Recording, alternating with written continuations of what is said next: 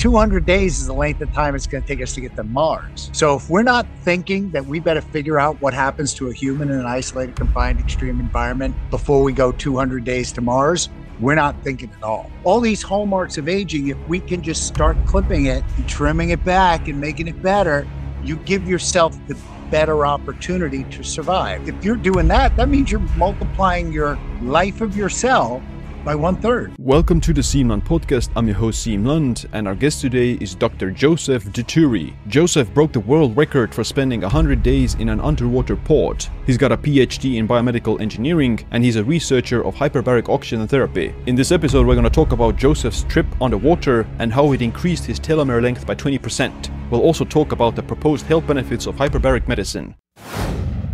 Joseph, welcome to the show. Hey, thank you for having me.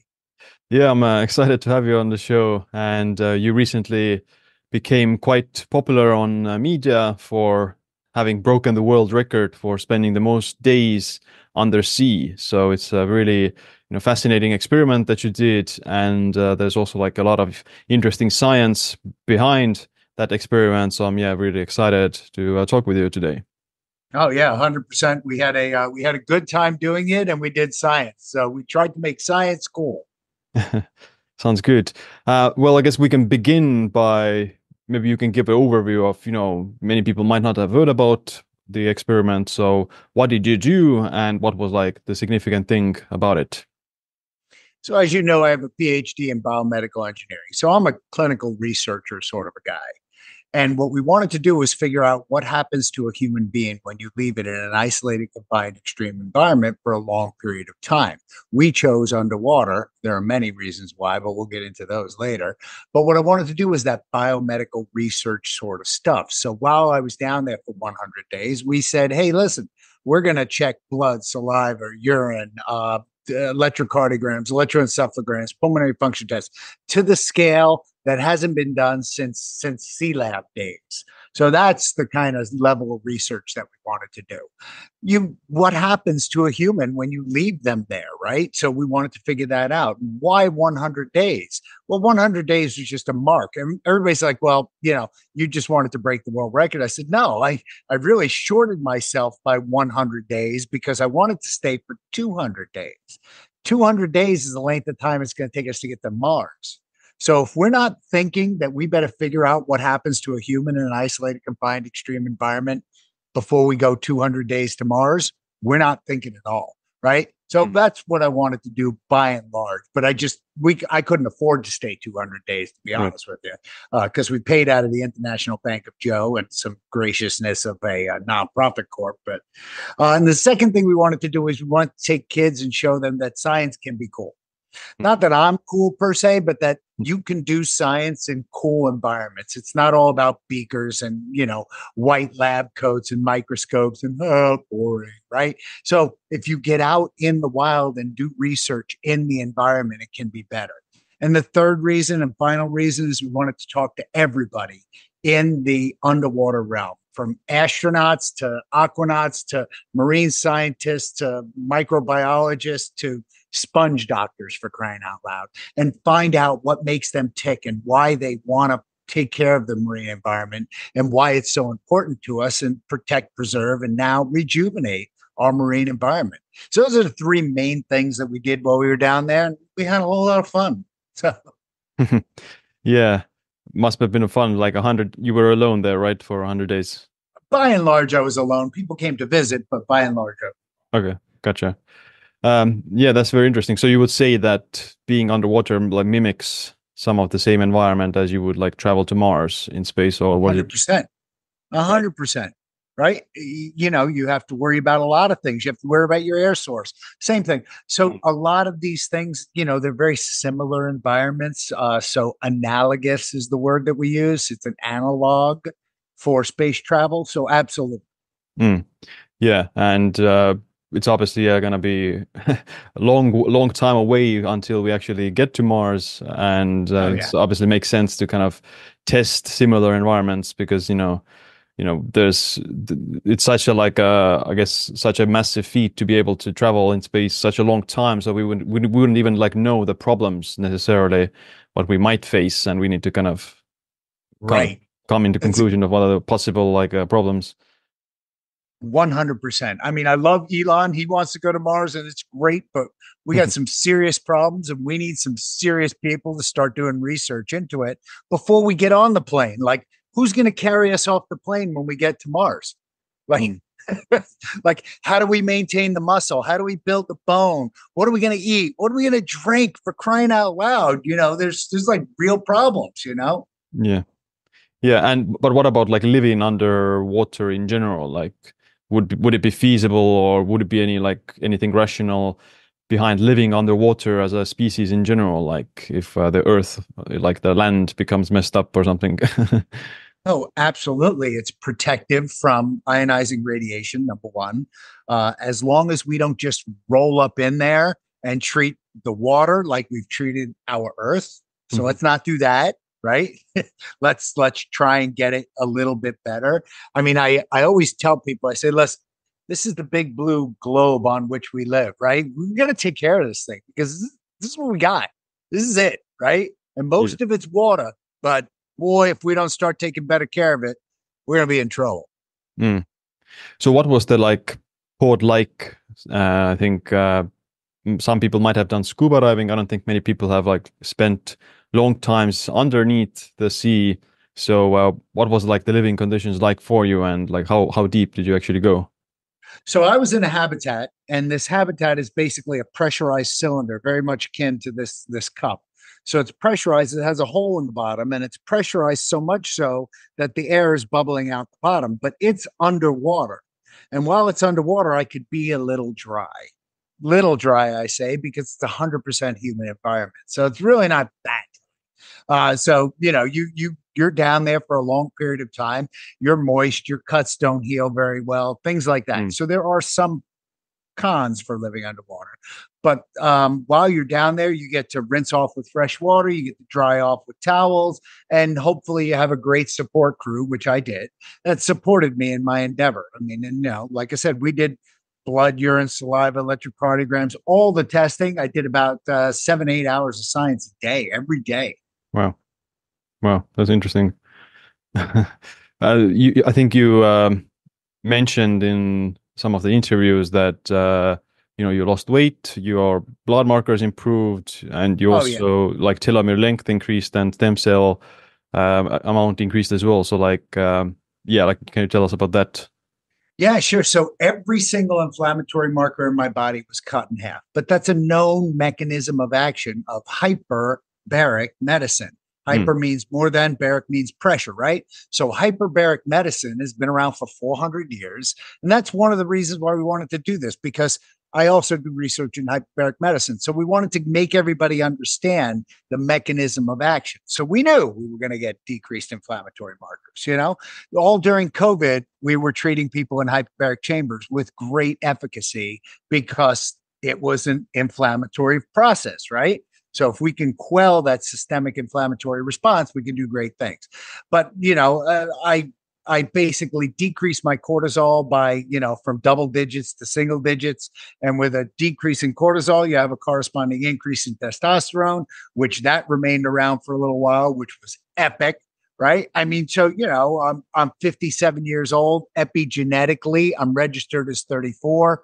Right. And that is part of the way that I live. Right. I live in the gym. I go to the gym. I go work out. I take care of myself. I eat the right way. So part of that is just me. But part of it is the fact that I did live underwater, and that it does things like give you more stem cells, give you collagen synthesis, right? All those kind of things are things that you need. And collagen just isn't the stuff that you inject in your face, right? Like, mm, women put collagen in their face. It's not just that, it's the building block of every cell in your body. So if you synthesize collagen production, holy mackerel, you can now build more cells in your body to replace the ones that are broken or senescent or whatever. So mm. yeah, lots of really good things came of it. I want to take a quick break to talk to you about my favorite collagen out there. Collagen peptides have been shown to reverse skin aging in several human clinical trials.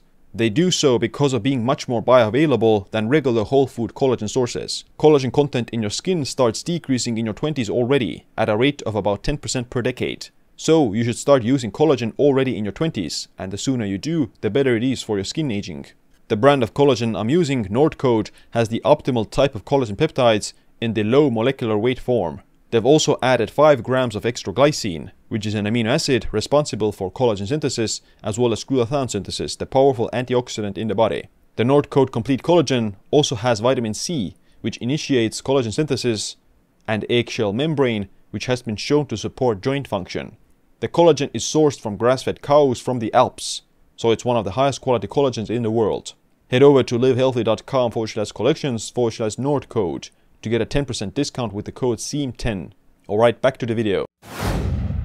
I think a lot of people, at least me included, my first thought was so the reason you saw those improvements because of being in this environment that is out of your habitual environment, and you end up eating less calories, and you lose weight, and you're not exposed to air pollution and those kind of things. So how much of a role do you think those things played in your improvements in biomarkers and other things?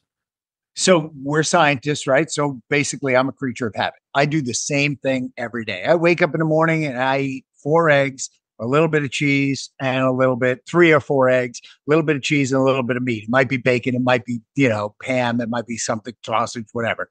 But that's my mixture in the morning. I ate that this morning. I ate it yesterday morning. I eat it every morning.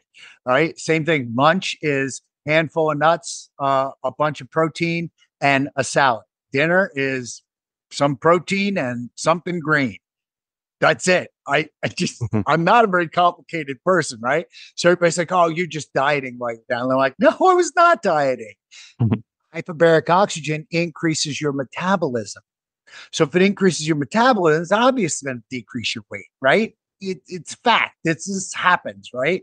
So while I'm down there, I just didn't know that it was going to happen this much. So I lost 15 pounds in 25 days. And I was like, okay, so much so that my medical staff, bunch of doctors that I trained that were on my team, they said, listen, you've got to double your protein.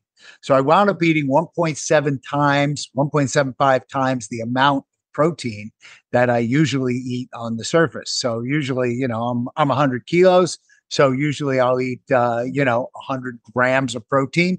So I had to eat 175 grams of protein every day just to maintain weight, right? Because I didn't want to lose any more weight. I don't like being thin. I'm fit. I don't like being thin.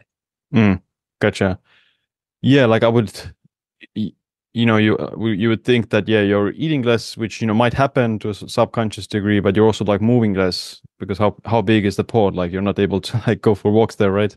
Yeah, you're definitely not able to do any aerobic activity. However, I went out and I swam for about an hour every day. I went out and I kicked around and scuba dive because I was underwater. I may as well go scuba dive. Now, you are a little colder while you're under there, so that increases your metabolism, obviously. So there's something to that. But is it a thing? No, it's not. That's the attribution is the increase in metabolism. I mean, anybody can talk, but I actually did it. So, everybody's like, oh, you didn't eat. And I mean, to the point of, I don't eat this way normally, but once a week, I allowed them to bring me down a chocolate covered key lime pie on a stick. I never eat that kind of crap, right? But I ate it once a week while I was there because if you're in Key Largo, you may as well eat key lime pie on a stick, right? But, I mean, I never eat sugar. I never eat. It's just not my jam. But once a week, I did that. Why? It was a thing. It was goofy. So I did it. But, it wasn't like, I led a sedentary lifestyle while I was down there. I was always running from the microscope but even though we just did 7 to 8 hours of science a day, then we did about 3 hours of teaching. I lectured to 5,575 kids in, science, technology, engineering, and math. And those were literally 3-hour lectures, 3 hours of lectures every day. And I also taught biomedical engineering while I was down there at the University of South Florida. And then I did 2 hours of interviews per night. I think I did 150 interviews in the entire time I was down there, which is crazy, crazy the amount of interviews. So I was a one-armed paper hanger. I mean, I would work from dawn to dusk, So I drank the exact same thing that I drink, which is nothing but water. This is water. I know it looks like coffee. It's literally water. I drink about a gallon of water a day. I still drank about a gallon of water a day and 2 cups of coffee. That's it. Mm, right. Wow. So yeah, that's very interesting. Yeah, like I didn't know about the kind of a cheat meal there, which makes it more kind of, I guess, believable that there was some like additional effect on your metabolism Oh, somehow. yeah. Or it could be, I mean, everyone knows the Michael Phelps who ate like 12,000 calories a day because he was swimming like many hours every day, and the cold might Yeah, also the like water affect. whisks heat away from your body, what, 25 times faster or something? That's Mm, ridiculous. 25% faster, whatever. The point being that, yes, you do get a little colder while you're down there. And I was cleaning the habitat, working and, mhm. taking care of myself. But, I take care of myself every day. And, Yeah. so yeah, I wouldn't have imagined that I would have lost weight. I would have imagined that I would have gained weight being sedentary, being more sedentary than I normally am. Usually I'm in the gym, but one of the things that we wanted to prove was this blood flow restriction cup. So all I did was this elastic band and a blood flow restriction device, and I Mm, worked out with that. And okay. that was it, to see if I could maintain muscle mass the entire time I'm down there, like when we go to space, right? We're going to be on that spaceship. We got to figure out how to freaking maintain muscle mass. So, Mm, right. So you use the blood flow restriction training. Like I'm a pretty big fan of those as well. Like you're just able to like oh, stimulate the muscle with lighter weights and with less loads. 100%. I love them. I really had a good time learning about them. I really had a good time. I enjoyed, learning that we could maintain muscle mass by just using these. I use no gravity assist. If I was to do squats, I would do them upside down in the air, like I'd lay on my back and I'd hold the band and I'd squish them, just like you'd have to do in space. But when you're in this austere environment, we have to be able to maintain muscle mass as we go transit to Mars. What happens to everybody on the International Space Station who comes down after 200 days? They got no muscle. Mhm. They got none. And they're going to be carried off of the capsule. Who's going to carry us when we get to Mars? Boy, we better start figuring some crap out. Like there's Yeah. some real science that needs to be done and nobody's thinking about it, right? Right. How does the under being underwater like reduce the muscle mass? Like, is there anything because in the space there's like Disuse. less gravity and but what's Disuse. You it's just just totally don't it's use used it. So right? if you don't use it, you lose it, Yeah, yeah. But in as I understand, then in space it's like exacerbated the muscle loss because of the right? muscle gravity. Because why? Things that are thousands of pounds are 0 pounds because you're in Mm. zero gravity.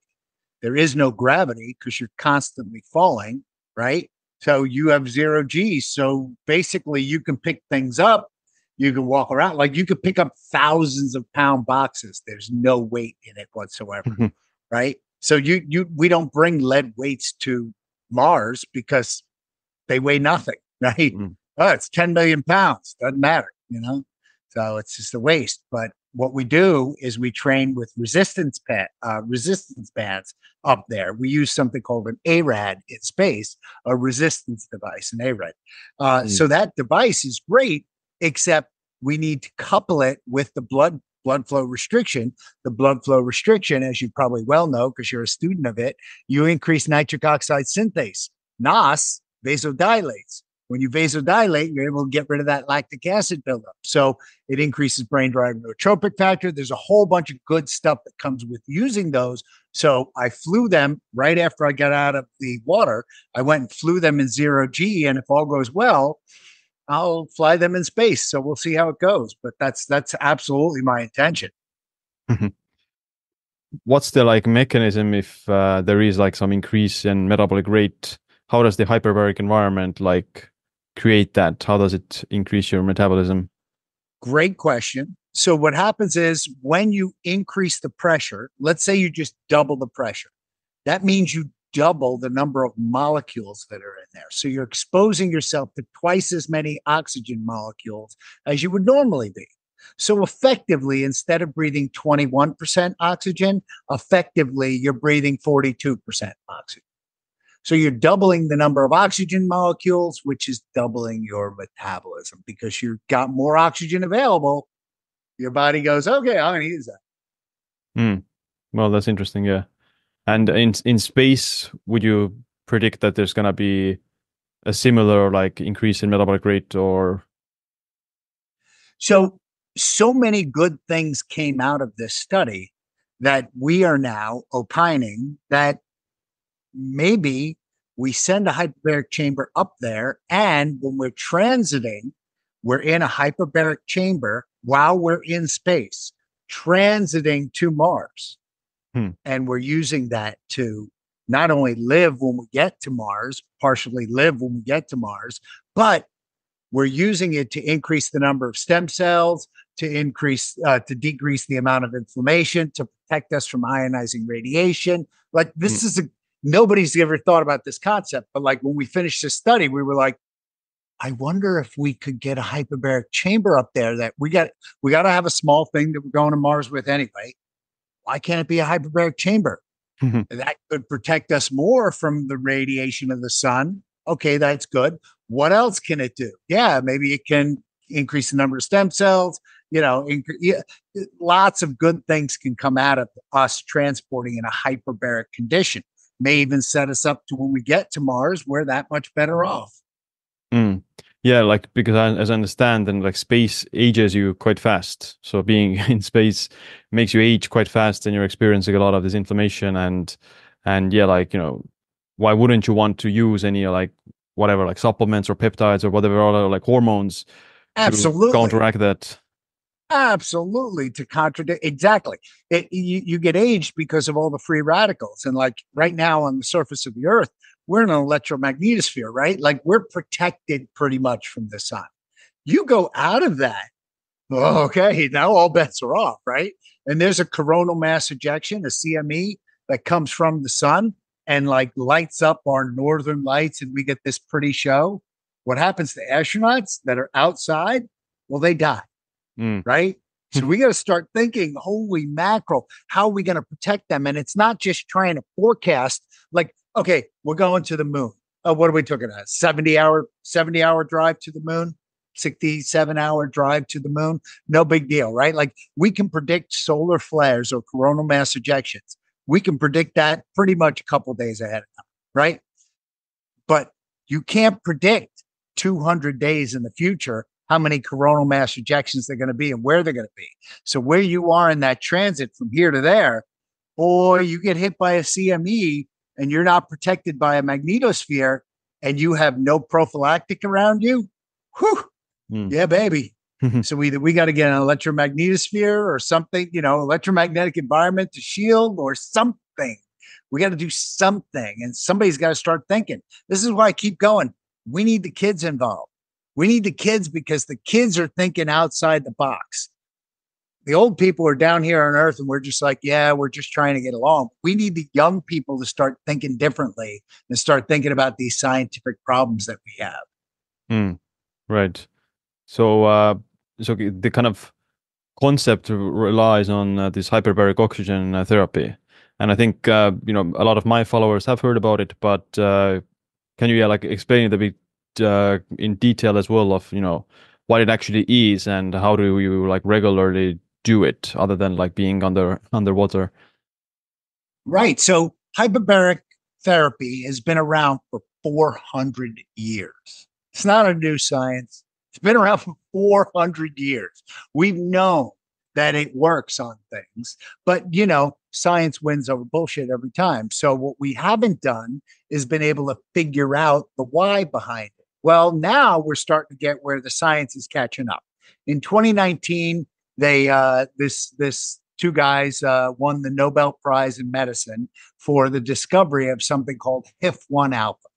Mm. It's upregulating sort of a gene expression thing. What that does is when you are in a relative hyperoxic state, more oxygen, your body gets used to it for a minute, and then when you take it away, you get relative hypoxia. When you get relative hypoxia, you induce brain-derived neurotropic factor. Brain-derived neurotropic factor is the lawn seed for the brain.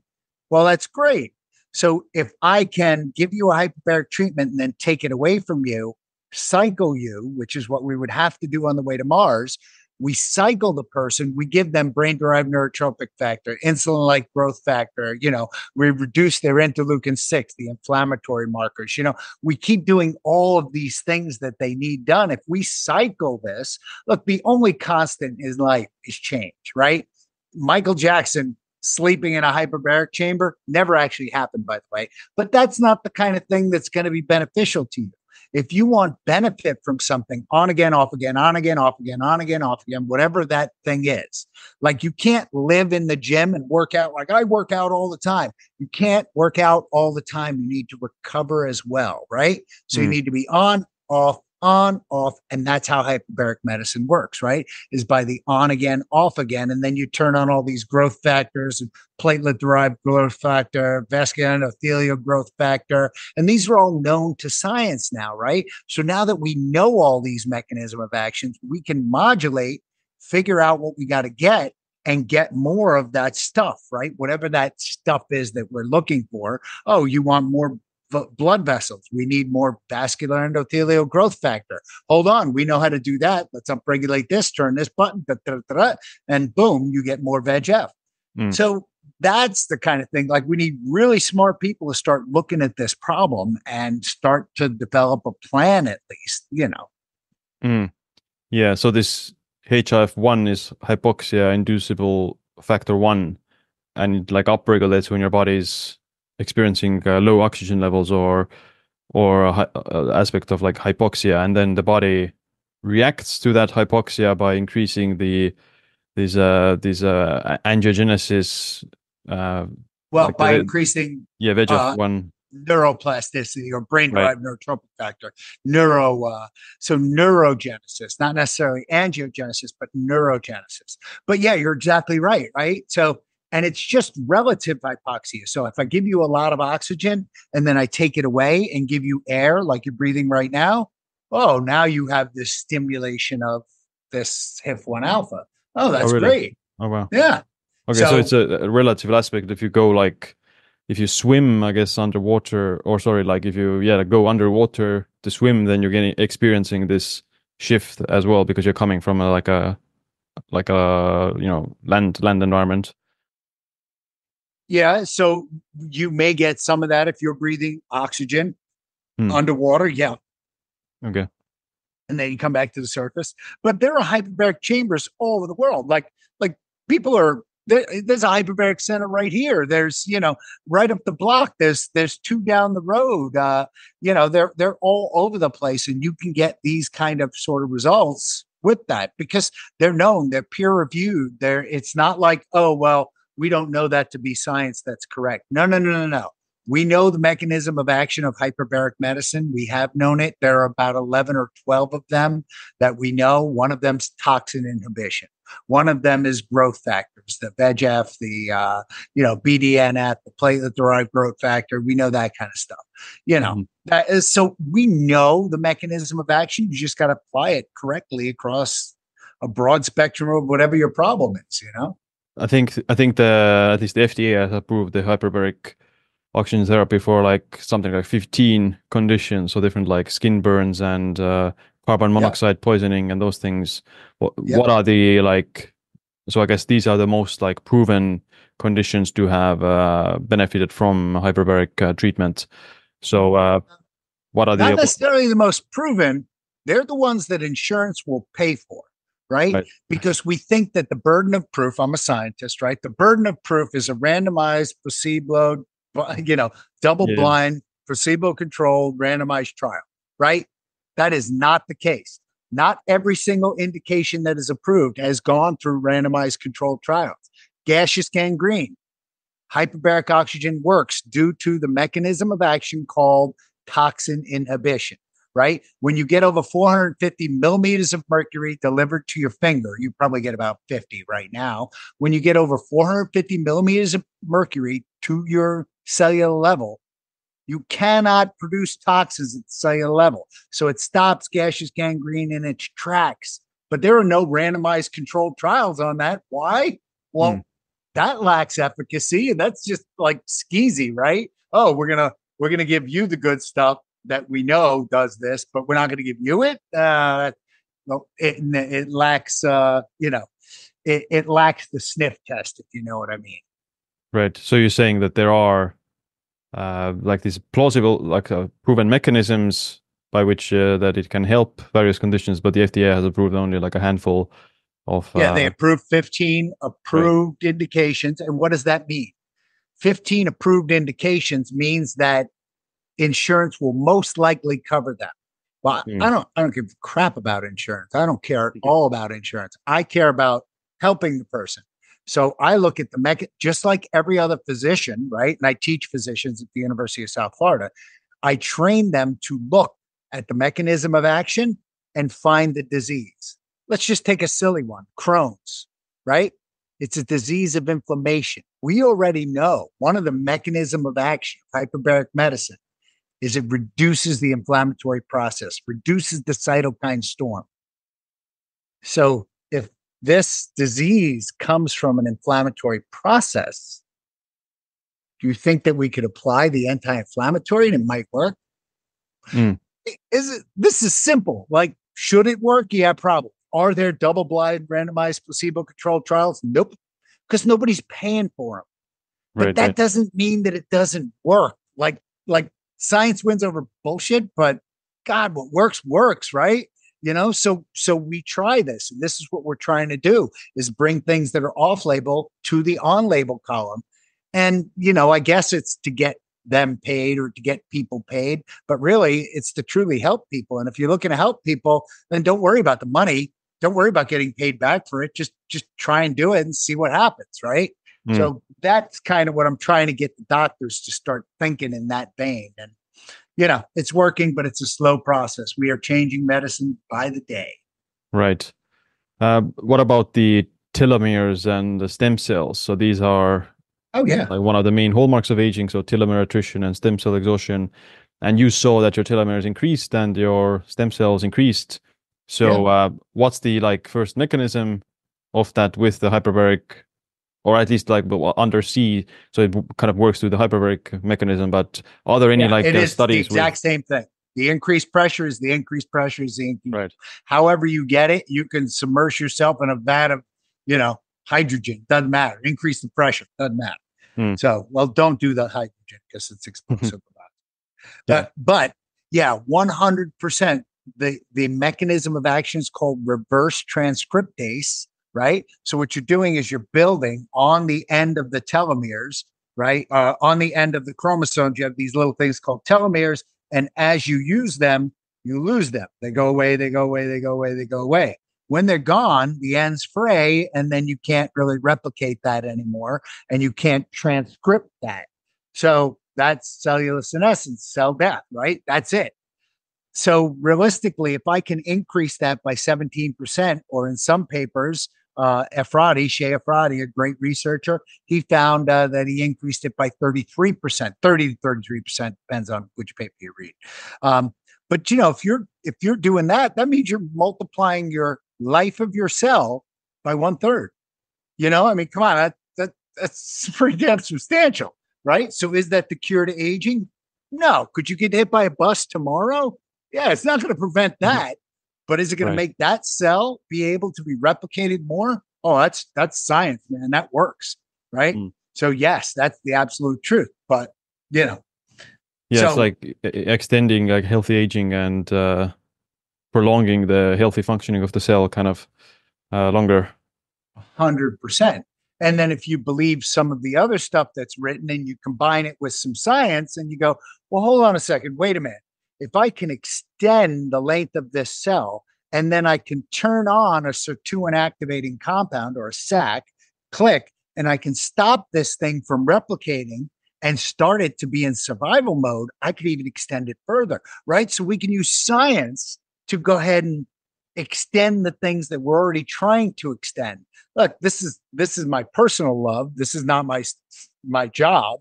My job as the assistant vice president of veterans clinical research at the University of South Florida has nothing to do with me extending my personal longevity. That's what I'm doing, is extending my personal longevity.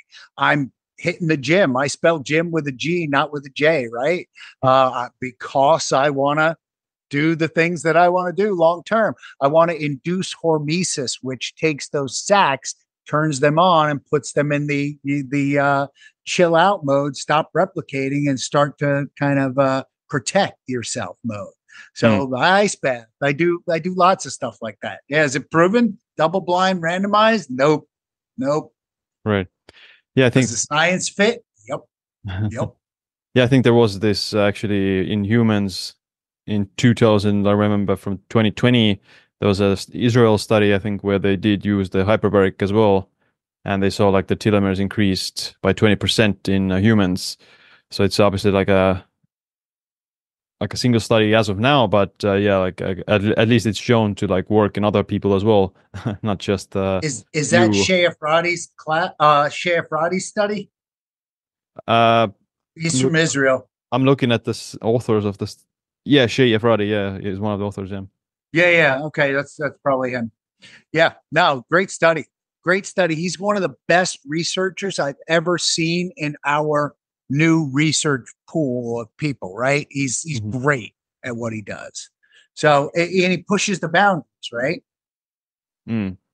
Yeah, another thing that they found was that the immunosenescence decreased as well. So the aging of the immune system, which is also like a pretty problematic thing that older people generally Oh see yeah. a decrease in their immune function.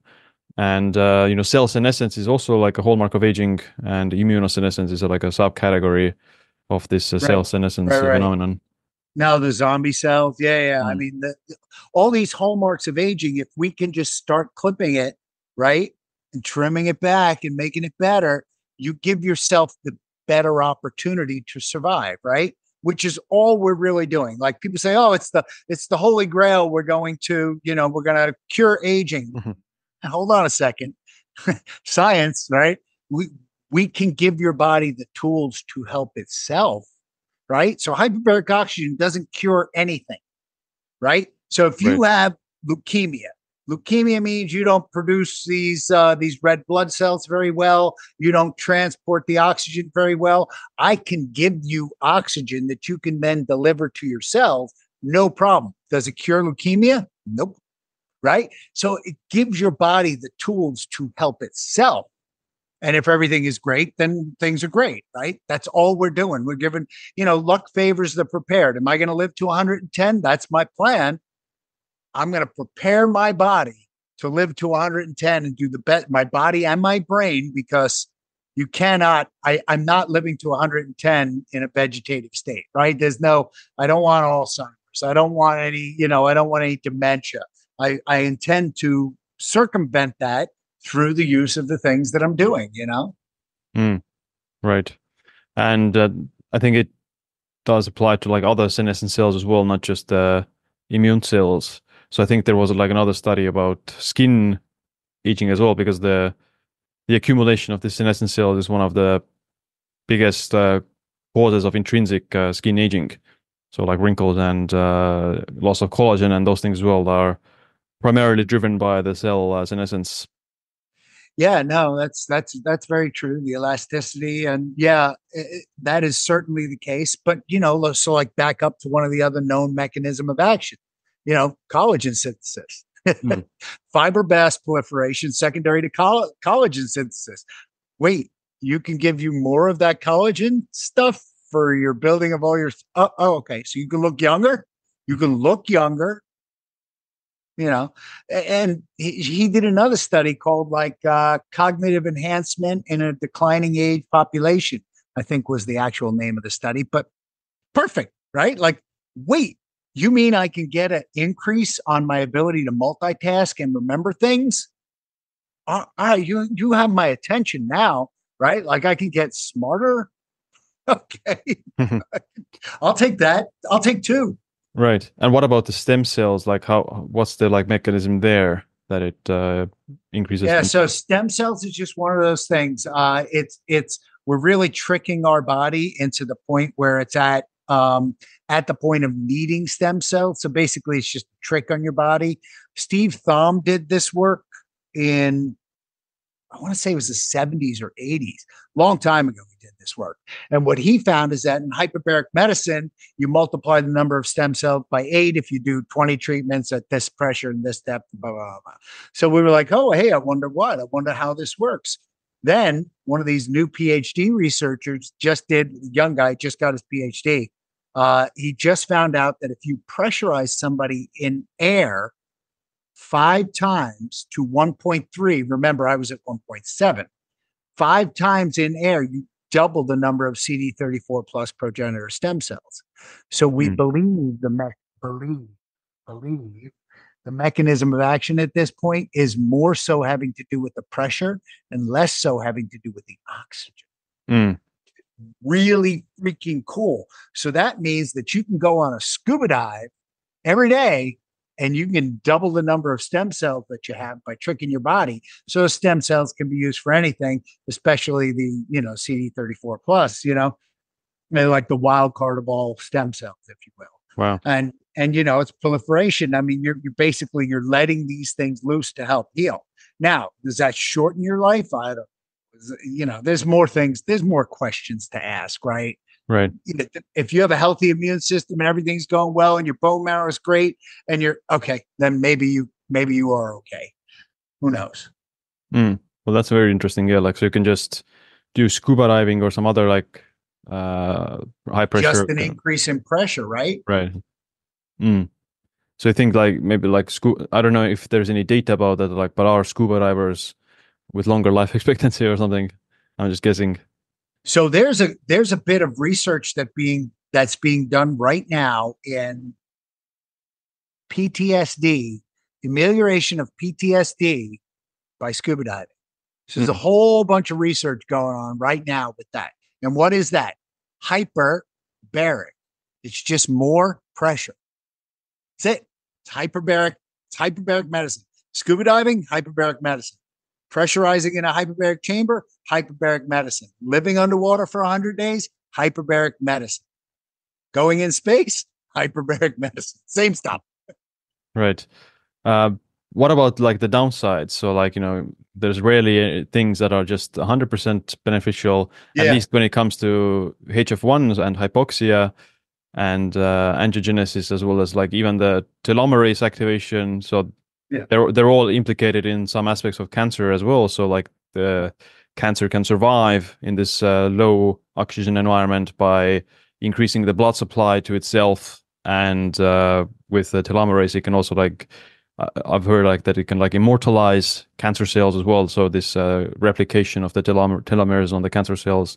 So what do you think about are there any like real negatives and downsides to like maybe doing too much or in some people?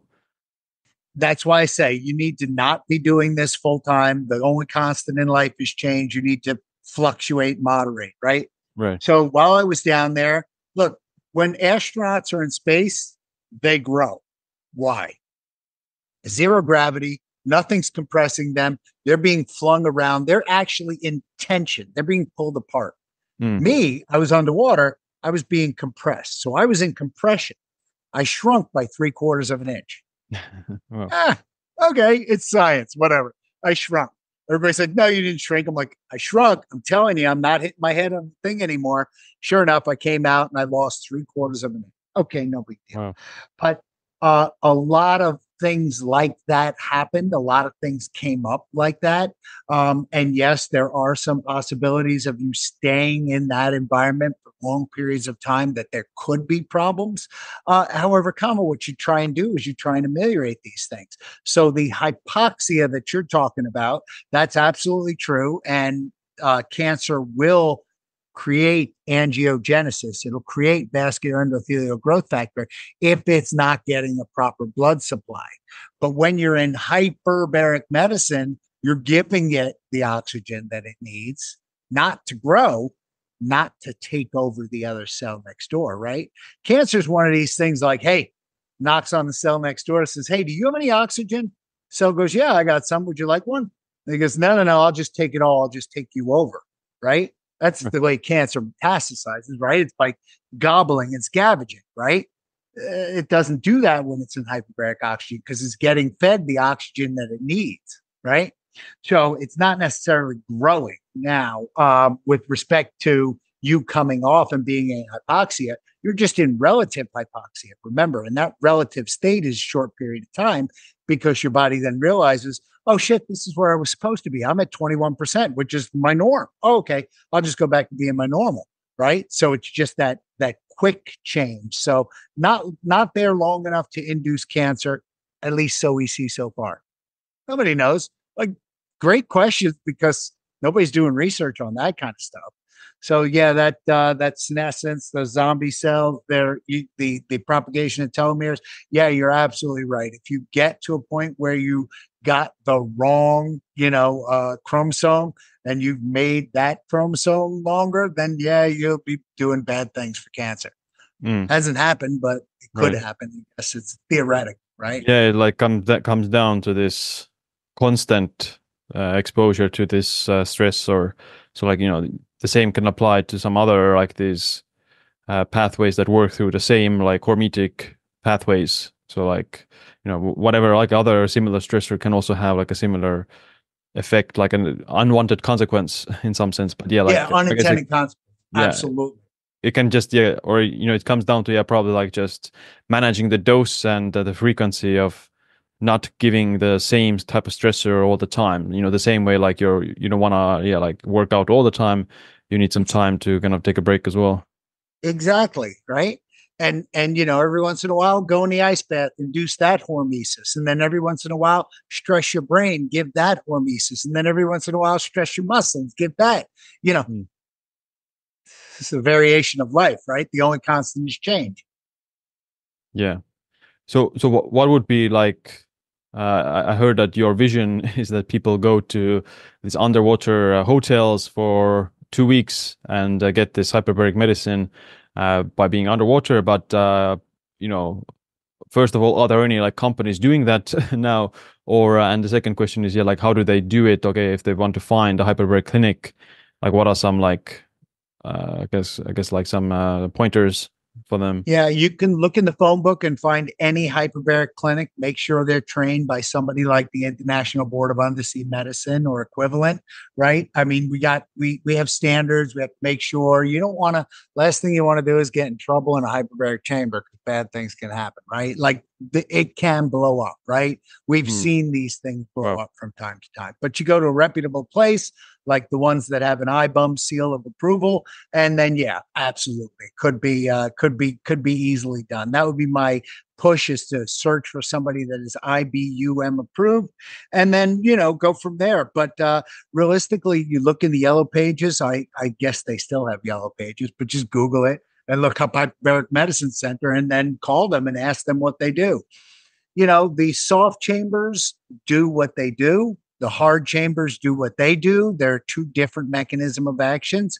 So I would tend to lean towards the hard chambers. I mean, I tend to lean towards the hard chambers for the mechanisms that I want to happen, but that doesn't mean that physics stops working, right? Physics works, but the same thing as going for a dive, right? If you just go for a very shallow dive, you can get some of these health benefits. You get them quicker when you go deeper and stay longer. So if you don't have that kind of time, go to the hard ones. But short of that, and you always, always, always want to walk in that facility and feel safe and comfortable. Because remember, you're dealing with oxygen. And oxygen, while it's not flammable, oxygen's not flammable at all. Hmm. It is an accelerant. It will make things burn faster. Hmm. Do not mess with that. It's not something to be trifled with. So you want to make sure they have a red book which has all of their emergency procedures and that they've been well trained and taking care, So, give it your first due diligence. You don't go to the witch doctor that has the shrunken head hanging in the front. And, oh, hey, let me go to that doctor. Maybe you go to. So Right. Yeah. Do the soft chambers also explode or? soft chambers they have not yet, but Hmm. that doesn't mean that they can't. Right. They are newer. They've been around for about 25 or so years, I'm guessing. and they haven't had nearly the safety record because they're not as dynamic and they're not as full of pressure and they're not usually filled with 100% oxygen. So if that's the case, then they're less volatile. I mean, that's just physics, right? You can state that empirically because it's physics, right? And people get worried about them all the time, but they have a great safety record. But they don't do it as quickly as, but it depends on what ails you, right? It depends on what the issue is that you're trying to fix. Mm. How often? So like one session, I guess. I've done it like a few times. Um, how I don't remember exactly how long the session was. Like maybe like 45 minutes or 60 minutes, something like that, right? 1 hour usually. They're Mm. usually 1 hour, so a total of 76 minutes, which basically a 76-minute treatment. It's 10 minutes to descend, 1 hour of time at depth, 6 minutes to ascend, and then some time to change your clothes. So plan on an hour and a half. And here's the way that we have seen. We have seen best results if you do them consistently over short bursts of time. So basically, do 10 treatments over the course of 2 weeks, one a day, every day, Monday through Friday, and go away on the weekends, then come back on Monday through Friday, and that will give you the best benefit. Now, I'm not a used car salesman. I don't make any money off of this. I'm just trying to tell people, like, listen, your best bet is to do it frequently and then stop doing it, right? Because remember, you want to oscillate, right? You want to always change. So you don't ever want to just keep doing hyperbarics your entire life. If any practitioner says, just keep coming back and I'll just treat you every day your entire life, run, run, because they're not understanding the mechanisms of action, right? So we need to modulate. We need to change. We need to change it up. Otherwise, your body's going to get used to it. And then, maybe even bad things are going to happen, like you had mentioned, right? So, what we do is we change stuff. So, Right. Gotcha. And what if someone doesn't have any health issues? Is it still would you like think they have anything to gain in terms of like either preventing or increasing the body's resilience, or what would any like person who doesn't have any health issues, is it something that they can actually gain additional benefits from, or does it only work if you have and in particular like a inflammatory condition? yeah. So science always wins, right?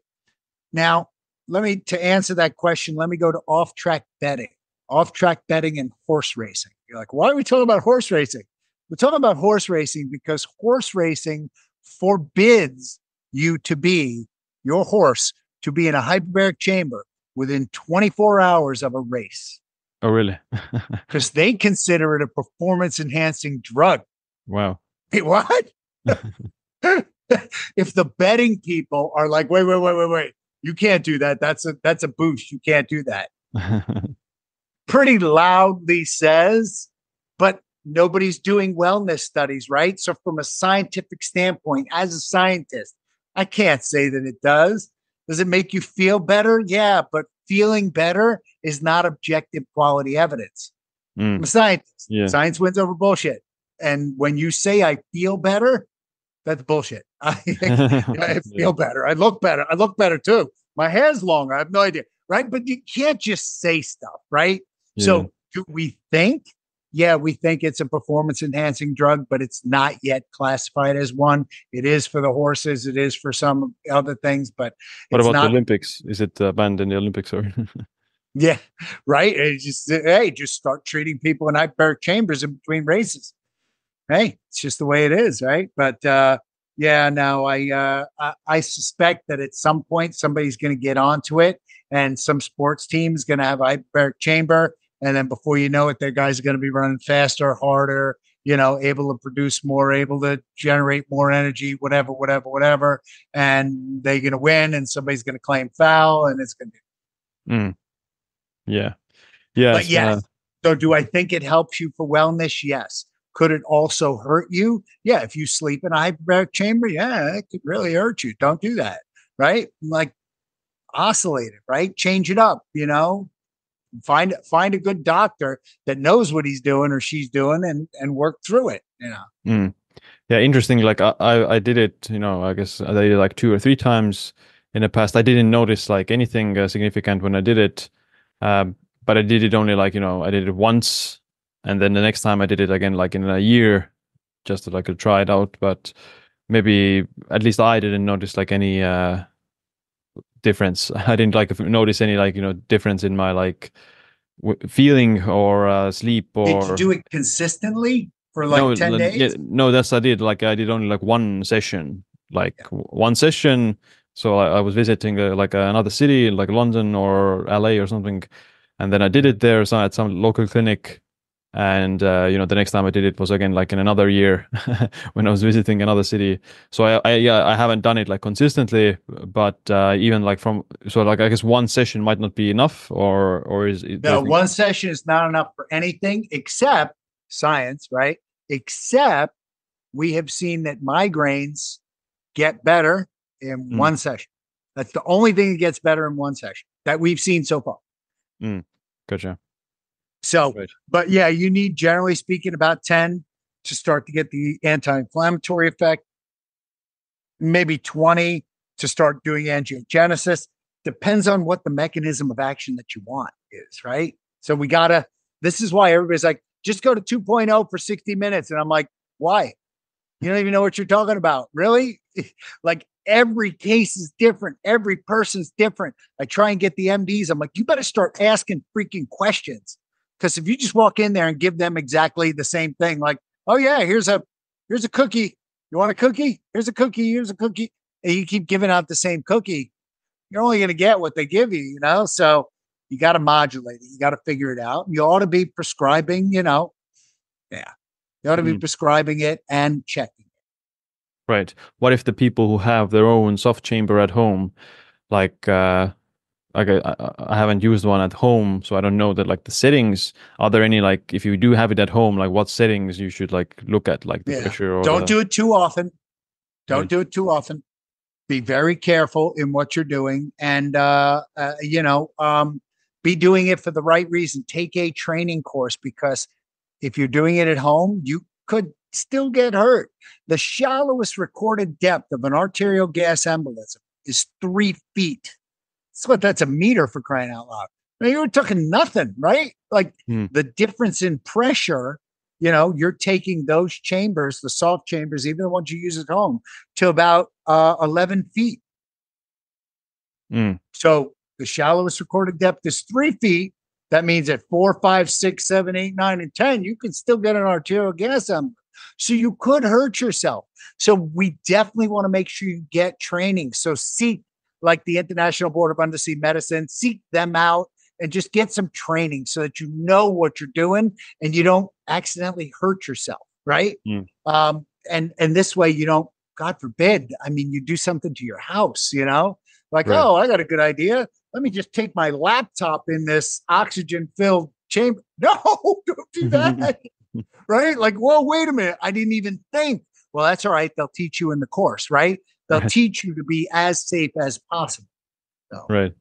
Well, yeah, that's good because that's what I would have thought to do, like with the with a laptop or like a phone or all whatever. right. So I can work more. No, your Yeah. job is to get in there, breathe in and out, box breathe, meditative breathe, repeat as necessary, think, do something without your phone, right? Without this damn device that you have, like, and just think and just breathe and just be.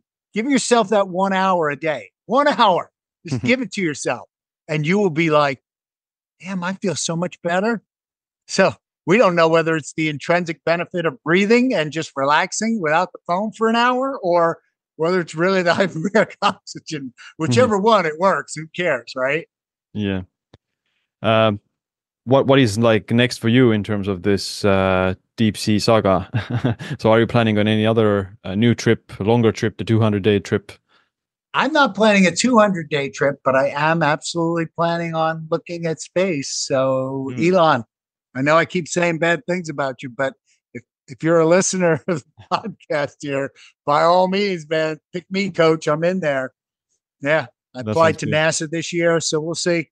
I'd love to make that happen. I just got my patent, my U.S. patent on the life support system device and the early warning detection system. So I think I'm primed for it. So we'll see. we'll see what happens. But hopefully I have a lot that I can still keep giving, man. And. Hmm. Yeah, that sounds cool. Yeah, that sounds pretty awesome. And I'm yeah, like, excited to see how people in space kind of use some of this kind of technology and other things as well, like to counteract the inflammation and the oxidative stress. And you kind of have to stack all the things that we kind of know. Right. Put all the balls in your court, right? Like, listen, I'm going to take that. It's coming with me. I'm going to take that. It's coming with me. This. I'm going to pile up as much stuff because, listen, the space will happily and gleefully kill you. It won't even think about it. It's just like, Yeah. oh, well, my bad. Mm. Something going this way at 1,000 miles an hour and something going this way at 1,000 miles an hour, nothing's going to survive it, right? So you just got to think there's lots of stuff floating around our universe. So I don't know. Yeah. It's an inherently dangerous environment. So we need to figure out to give ourselves the stack of stuff to do the best that we could. Mm. Is there any way for people to like support your project, or where can they learn more about maybe if they want to do this experiment themselves? Great. Your Yeah. And supervision or listen, anybody that wants to stay underwater for a prolonged period of time, I will help you. Contact me. Dr. Deep Sea. Instagram is Dr. Deep Sea. Joe Dituri, Google me, whatever. Go to www.drdeepsea.com and contact me. And I answer all of those, right? So Mm. I'll get back to you if you want help staying underwater. You want help with a place I want to learn how to dive in New York City. I'll be like, oh, Big Apple Divers. Hold on. I got these guys over there. They're good people. I'm not going to pay for it, but I'll help you. You know what I'm saying? I'll Right. point you in the right direction. If you're young and you're into science, technology, engineering, and mathematics, I'll help you. I'll work with you. I'll write letters of recommendation for you from the assistant vice president of the University of South Florida. I will do everything that I can to help your career and to help you break my record. Let's do that. This way, the world wins. It's not Yeah. me. It's not my record. Who cares? It wasn't even about the record. It was just to get kids to start to think about the world differently and that, look, you got to hand this ball off to somebody, Yeah. Yeah. Yeah. That's really important. I agree. But yeah, I think you mentioned some of the socials and the website. I'll put the links in the show notes for people to Please. check out. Thank And you. my last question is, what's this one piece of advice or habit that you wish you adopted sooner? Just learned this. I literally just learned this. So truth be told, I got a 910 on my SAT. So I believed it when the guidance counselor said, oh, you're not going to amount to anything. I believed other people for the longest time. And then I went to the Navy and then I learned how to learn. And then I went to night school and I was like, oh, wow, this isn't that bad. Okay, I can figure that out. And then I was like, oh, maybe you are actually 3.545 GPA in college. Not bad. All right. Maybe you can go get a master's. Boom, master's. Maybe you can go get a PhD. Stop listening to other people. Stop. Don't they're not in your body. They're not in your world. They're not in your life. Don't listen to anybody. Just keep going. and now that I've got that, I'm like, oh, here, hold my beer. Watch this. They're Yeah. like, you can't stay underwater. That's gonna hurt you. Blah blah blah. You can't do this. That's gonna. I'm like, oh, really? Okay. Yeah. So yeah, Yeah. man. Take the attitude of hold my beer. Anytime somebody says you can't, watch. Yeah. Well, that's a good advice. Yeah, and I support that for sure. Well, it's been great talking with you, and yeah, looking forward to, I guess, the Great space trip speaking with and you. maybe the next record in the underwater chamber. Woo! Yeah, great. Listen, do me a favor, tag me on this, and let's like do this mutual post test thing, For and sure. we can get this out to a great group of audience. This is a great interview. I went places where I hadn't gone before, so I Mm. love it. I love this kind of stuff. Thank you for a great interview. Well, my pleasure. It's a great talk with you as well. All right, cheers.